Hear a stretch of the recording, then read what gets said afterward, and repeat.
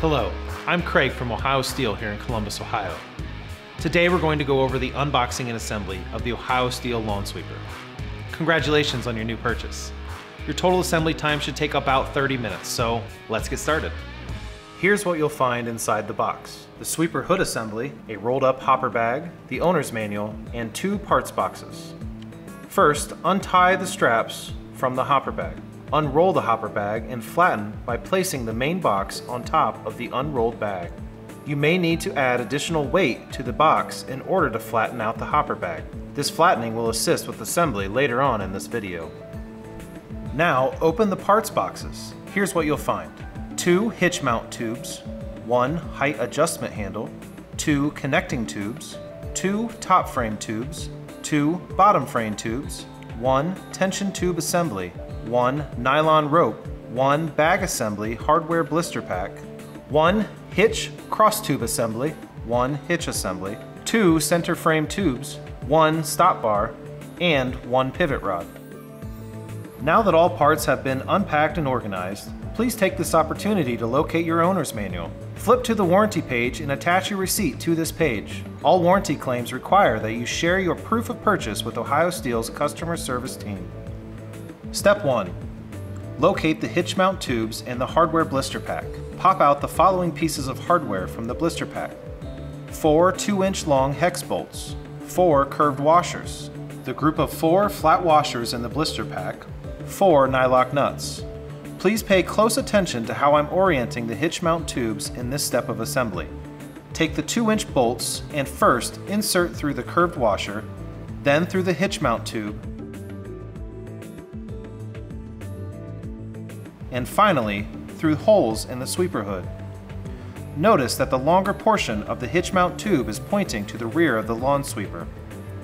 This orientation is essential to the functionality of the lawn sweeper. Now hand thread the nylock nuts onto the 2-inch bolts inside the hood assembly. Repeat this for the other side of the sweeper hood. Now tighten hardware, but do not over tighten, as this can crush the hitch mount tubes. It is important not to deform the hitch mount tubes because the connecting tubes need to be able to slide freely into and out of these tubes later in the assembly. Step 2. Locate the hitch cross tube and align the tubes for insertion into the hitch mount tubes at the front of the lawn sweeper. Depress the snap buttons and insert until the buttons snap into place. Step 3. Locate the hitch assembly. Using the tethered quick release pins, pin the hitch to the hitch cross tube. Step 5. Now let's move on to the assembly of the bag frame. Locate both bottom frame tubes and one of the center frame tubes. Lay the center frame tube so that the holes on the side of the tube are facing up. Now bring in a bottom frame tube with the snap button facing up. Depress a snap button and insert into center frame tube. You should hear it snap into place. Step 6. Locate the hopper bag and the hopper stop bar. Slide the hopper stop bar into the pocket of the hopper bag. Step 7. Grab the hardware blister pack and pop out both 1 1/4 inch long clevis pins and 2 of the 7 hairpins. Insert the bottom frame tube assembly that you already assembled inside the bottom of the bag. Push the frame inside and to the back of the bag. This step is important. You will need to align both holes of the bottom frame tubes with 2 points. First, with the slots on the hopper stop bar. Second, with the grommets of the hopper bag. You may need to stretch the hopper bag with the frame assembly to align the holes. When the holes are aligned, insert a 1 1/4 inch long clevis pin from the bottom through the hopper stop bar and grommets in the hopper bag. Secure clevis with a hairpin. Repeat the clevis installation on the other side. Step 8. Assemble the top frame assembly. Locate both top frame tubes and the remaining center frame tube.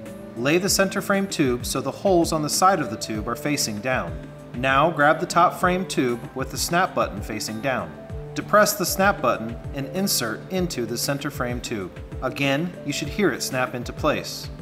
Now repeat this on the other side of this tube. Step 9. Grab the hardware blister pack and pop out the remaining 1/2 inch long clevis pins, 4 of the remaining 5 hairpins, and the 2 remaining flat washers. Also, locate the hopper pivot rod and connecting tubes. Take the top frame assembly and insert into the top of the hopper bag.